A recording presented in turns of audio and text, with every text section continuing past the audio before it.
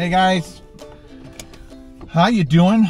I just finished up doing the stealth camp at Starbucks here in Alliston, and just trying to put things aside.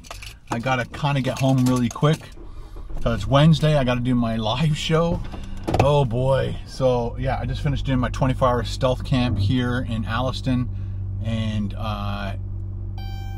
it was a lot of fun. I had didn't have any issues sleeping, which was great. It was just cool. It was just cool enough. I'm waiting for this guy to go by. He goes by, and then another person trying to pull out of a parking spot. And I'm trying to get home. I need to get home.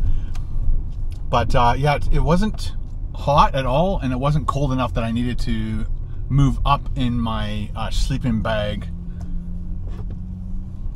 into my -9 sleeping bag. I didn't need that yet. I love my -9 sleeping bag, but because it's that mummy shaped, I can't bend my legs very much. And if I do have to bend my legs, I got to bend both legs. And I'm one of those people that likes to have one leg straight, the other leg bent with my foot against my leg.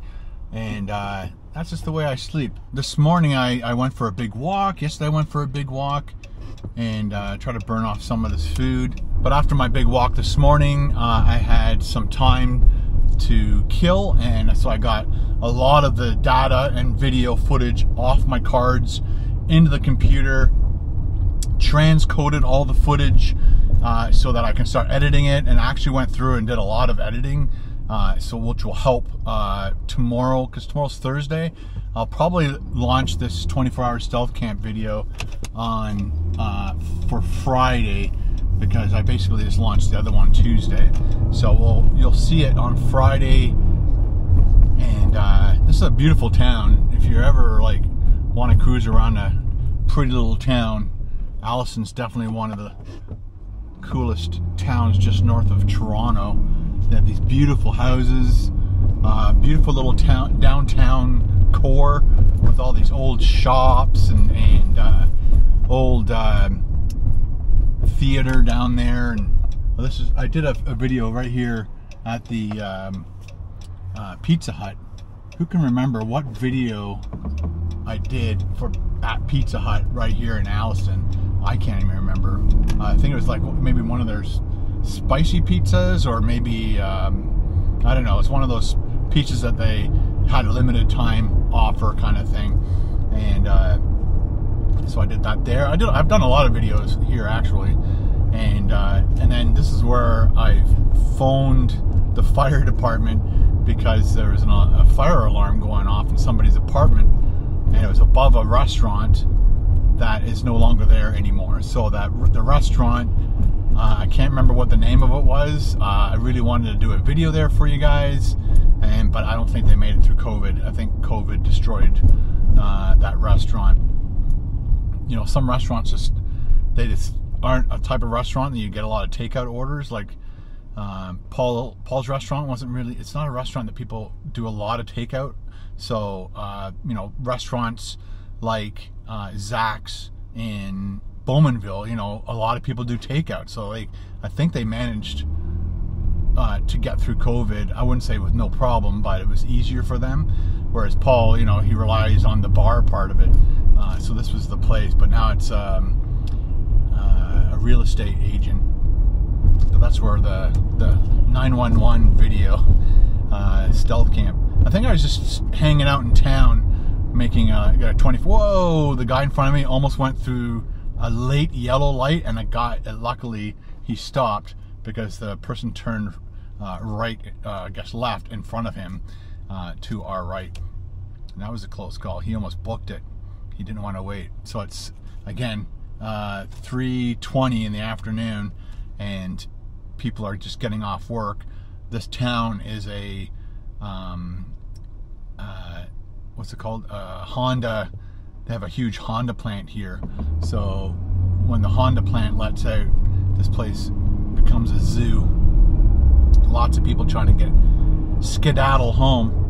I think when I did that video last time I was here for a 24-hour stealth camp, I went for a big bike ride, and I went to the plant, and there was a lot of bikes there, which is good, because if you live in a small town like this, it's growing, but you know, why drive to work when you can bike? I'd bike all the time if I worked at the plant.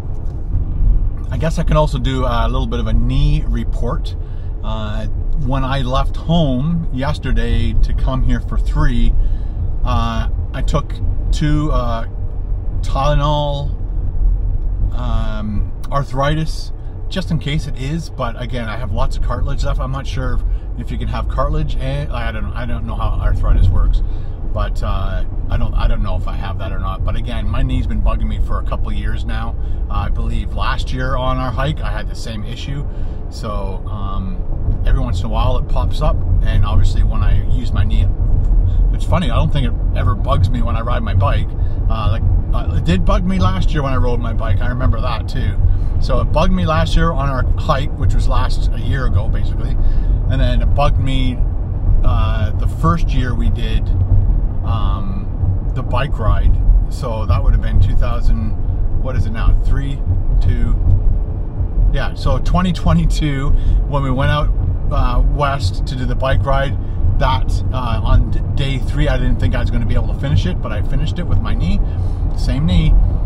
And then in the fall of 2022, Paul and I did the hike last year with Kathy and Matthew, and my knee was bugging me then too. So again, I think I'm thinking it's an injury. I don't think I'll be getting a knee replacement, but it is possible I might have to get a scope done. So before I got here, I took Tylenol, and it really did help yesterday. I forgot to bring 2 more for today. But when I went for my walk, I did a 4-kilometer walk, and my knee started aching a little bit around the 2 to 3 kilometer mark. And so I'm glad I stopped at 4. Today I did 6 kilometers, and it was bugging me for the last 2 kilometers. But again, the first little bit it was kind of fine. But anyway, so again, I'll just keep you updated as much as I can, let you know what's going on, of course. I'm hoping to vlog every day if I can. We're going to be very busy in the next couple months doing a lot of different things. There's little trips here and there. We're going to a Buffalo Bills game with Paul and Sonia. So Carol and I are going with Paul and Sonia to a Bills game.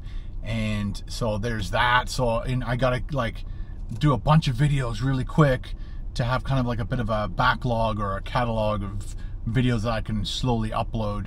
And also it'll help me, you know, I call these my cheat days when I make these videos for you. And then as soon as that is over, my cheat day, I try to eat as best as I can so that I can, you know, maintain my body weight or try to lose weight. But again, I ate Starbucks food and drinks for the last 24 hours, and although I didn't finish everything, it was still a lot of food and a lot of calories and sugar in those drinks. So I look forward to going back to my other diet where I don't eat that kind of stuff. I just realized I should probably pop into a store. I'll probably call Carol just to see if if we have any club soda at home, because I don't think there's any more. There's one more store coming up. I'll be able to pop in there.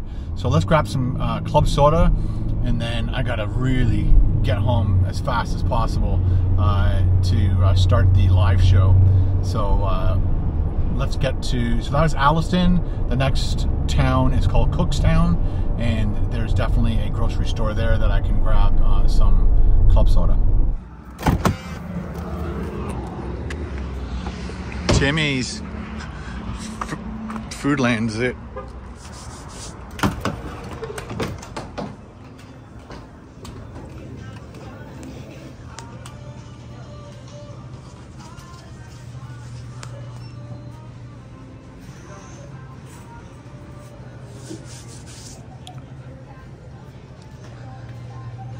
There you go. Walked right past it.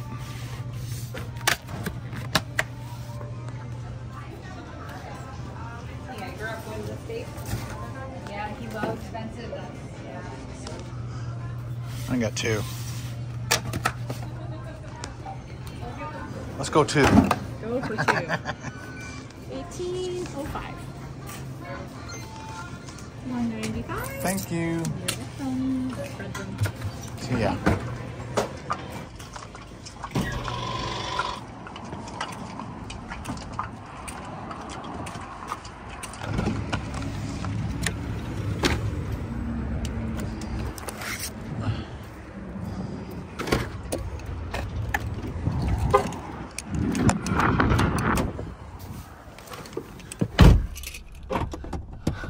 there's gonna be that much money. Haven't bought a case of pop. Like, Carol does most of the shopping, or pretty much all the shopping. Let's just go with that. And when I saw the price, I'm like, well, that can't be mine, because pop shouldn't be almost $20 for 2 cases. But apparently it is. $7.99 a case. Let me know if there's a better place to buy pop.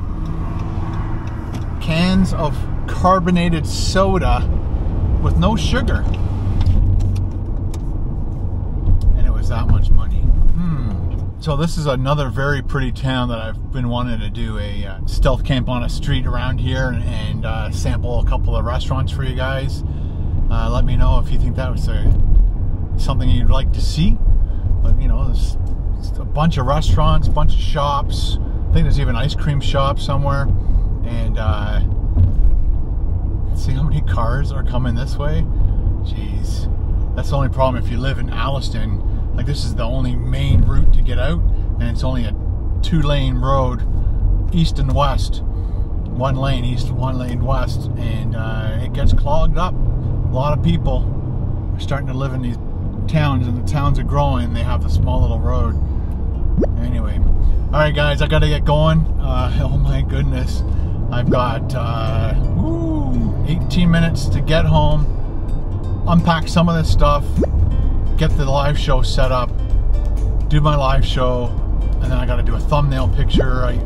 Carol takes that for me, and wow, got a lot of stuff to do, man. A lot of stuff to do. All right, thanks for watching, guys. See you in the next video.